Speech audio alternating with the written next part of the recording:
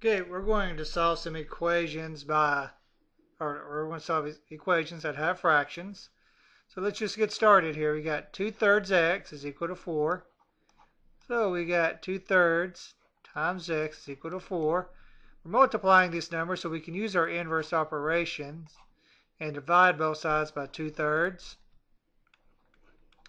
Well, 2/3 divided by 2/3 is 1x, so we're just left with an x. And you got 4 divided by 2/3, which is the same thing as 4, times 3/2, which becomes 12/2, which is 6. And remember, when you're when you're dividing fractions here, you take the inverse and multiply, right? Or, well, you take the reciprocal. The reciprocal of 2/3 is 3/2 because when you multiply those together to get 1.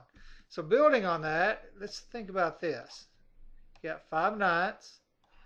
Well, that's 5/9 A is equal to 35. And we want this to be 1A, right?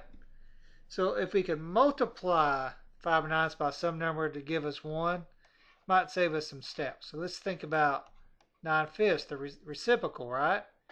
And so 9/5, 9/5 times 5/9 is just 1. And that's because 9 times 5 is 45. 5 times 9 is 45. 45 divided by 45 is just 1. So we're left with an A, right?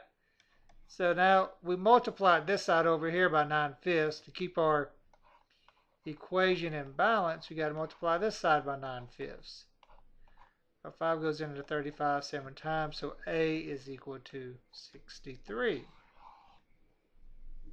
Let's look at another example. You've got this negative 1/4 x is equal to 100, right? And we want this x to be 1, so let's just multiply it by its reciprocal, which would be negative 4 over 1. Or you could just write negative 4 if you want. That'd be okay. Well, this becomes x, right? 1x. And that's equal to negative 400. And this makes sense because if you do negative 1/4 times a negative 400, you get a positive 100. Let's look at our last example. 1/7 x is equal to 21.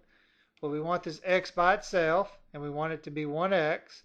So what number times 1/7 gives us 1? Well, 1/7 of 7 is 1, right? If you want to put that 1 here, you can. If you don't, that's fine. If you're in my class, either way, I don't care. So 1/7 of 7 is 1. And also sometimes students, learning this, they want to put that 1x there. That's perfectly okay in my class. If you're on YouTube, you just have to see what your teacher wants you to do.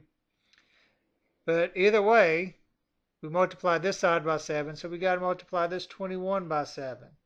So we got 21 times 7. 7 times 1 is 7. 7 times 2 is 14, so it looks like that's 147.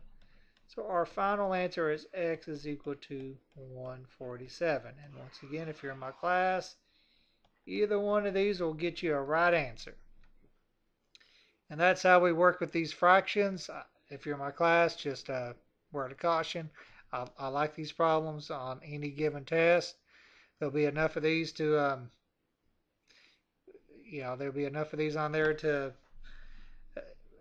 affect your final grade by letter grade. So get good at it because you want to see these for the rest of the year.